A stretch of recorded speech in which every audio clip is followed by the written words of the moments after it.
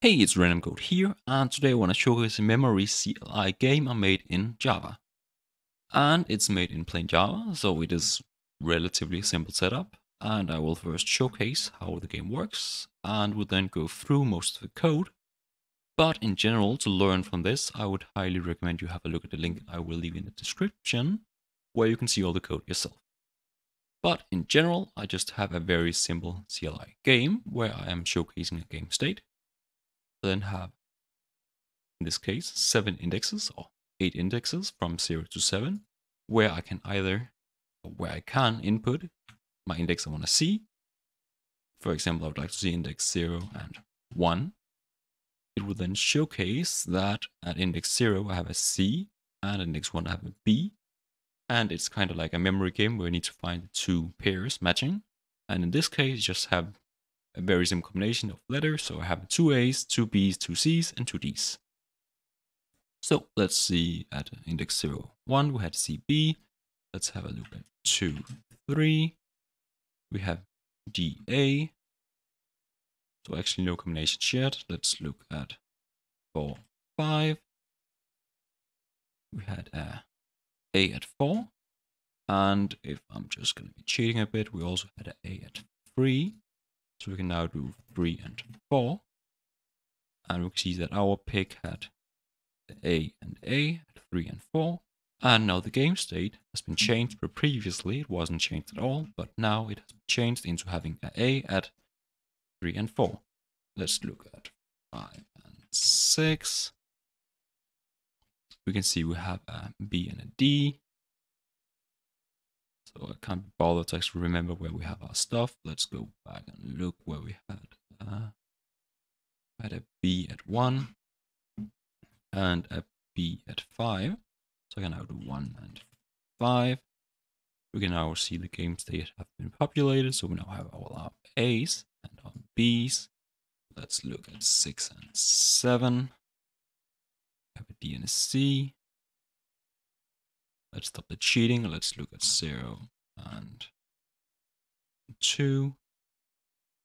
We had a C at 0 and a C at 7. So we do 0, 7. We now only have our 2 and our 6 left. And at the end, what has been filled, I won. And I print how many turns it took me to win. In this case, it took me 10 turns. I doubt that's pretty good. But that's more or less the game. And just to go through the code, just talk about the basic concepts. As you just saw, I have a points scale and I have a turn scale, which is kind of kept. I then simply have just some values, which are used to some of my calculations. The board length, those 3x3, board size, which end up being 9 spots, -1, because it has to be an even number. I use a random. I then have a few board states. I have the game board, which is the one being printed with all the indexes.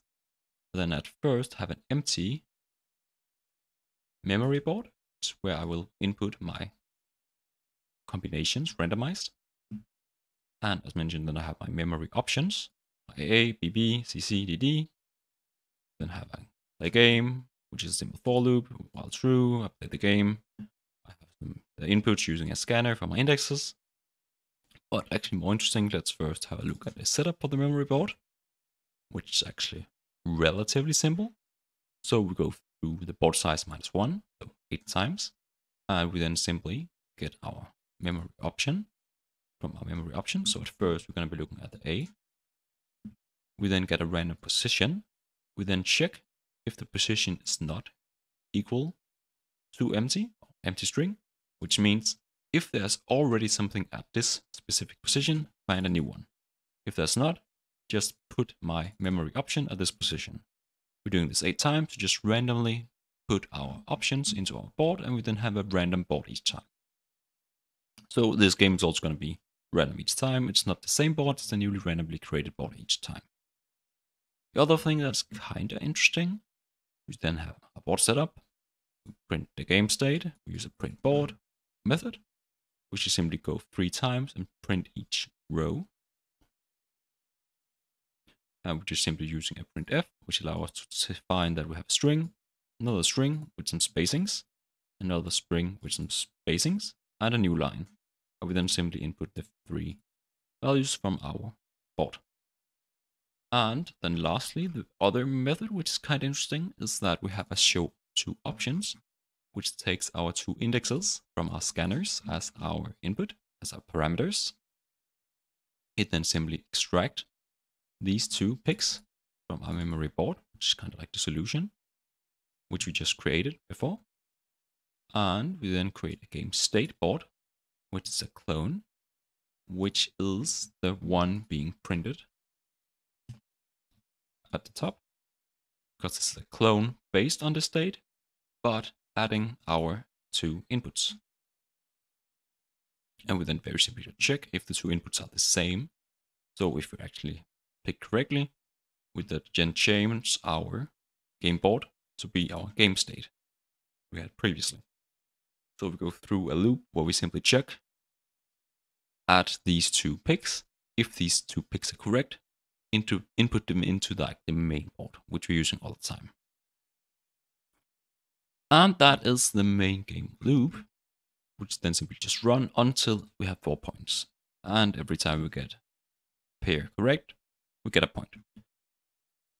This simple setup of the game have a few problems, though we do not really take care of. For example, right now, if I input the same index twice,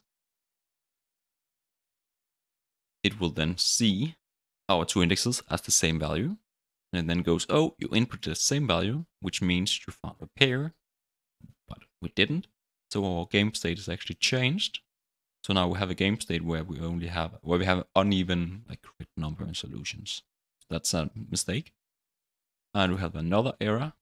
If we input an index that is larger than our option, so 0 to 7, we get an index out of bounds. But that's 2 relatively simple problems that could be taken care of, but simply just checking on our inputs.